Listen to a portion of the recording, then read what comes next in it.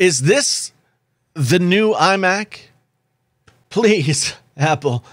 No. Over the weekend, we were treated to a new patent design from Apple that many are speculating might be the design for the next iMac. The drawings depict a single piece of curved glass that would house the screen and be supported by a wedge in the back of the device that would house the computer's internals. There's also a drawing that depicts the screen as a docking station for a MacBook. As with all new novel things in the world, when I first saw this, I was like, oh, that looks cool. And then I thought about it for another few minutes or 30 seconds or whatever, and I realized that that is the ugliest, stupidest design I've ever seen for a desktop computer, bar none. Not only that, the idea of having a desktop docking station for a laptop that loads through the back is not only a waste of the screen the laptop already has, it also presents some practical problems. Like one, a lot of people like, looking at the laptop screen and another screen. And then two, the majority of people, I would imagine, don't have the space to load their laptop into the back of their device. It's maybe their desk is against a wall.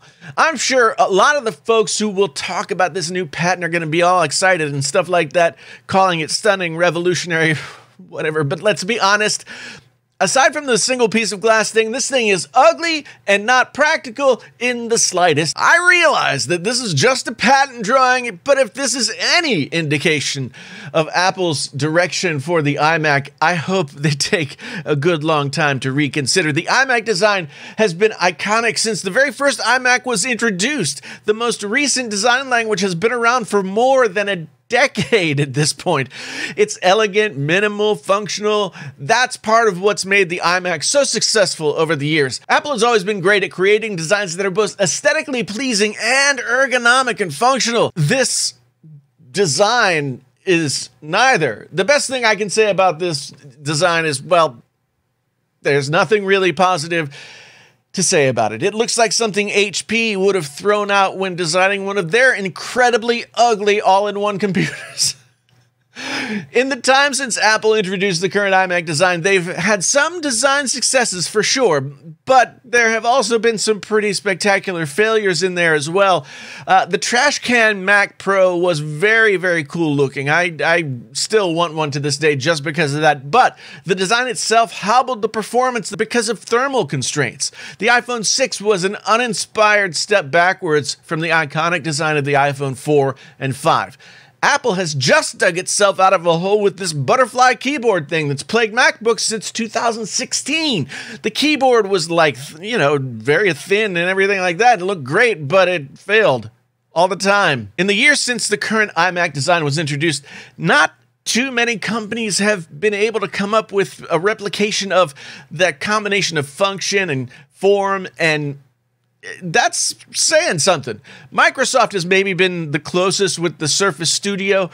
Yes, they hobbled it by speccing it out with laptop-grade internals, but the design was really something pretty cool. If these patent designs from Apple are any indication of where they're going with this next version of the iMac, it's just going to be another epic design failure in what has almost started to become a pattern in the post-Steve Jobs era. The fact that the iMac design has endured for as long as it has and remained relevant and at the top of the category for as long as it has is a testament to how great design and functionality can work together to define a category, so much so that no competitor has been able to overtake it in more than a decade.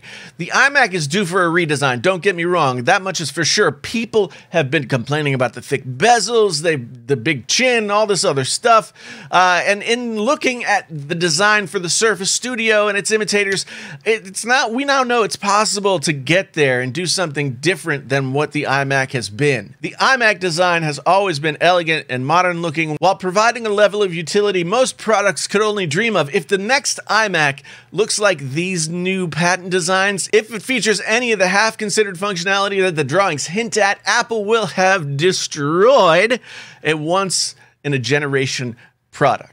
I don't want to make too much out of these drawings. I mean, there are plenty of patent drawings that are filed and never see the light of day. Again, I get it, but Apple, I'm going to take this moment and say, please, no. If this is the best idea you have for the next generation of the iMac, just stick to what you've got.